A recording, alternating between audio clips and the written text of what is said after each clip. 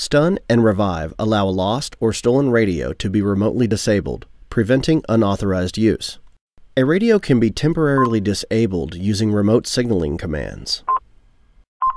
The user stuns the radio, inhibiting all the functions and making it unusable.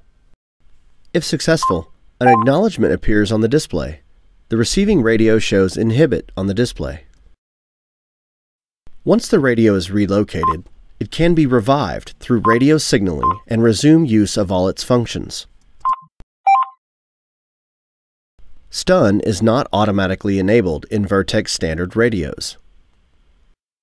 Only those radios that have been specifically programmed with the stun feature can activate this command.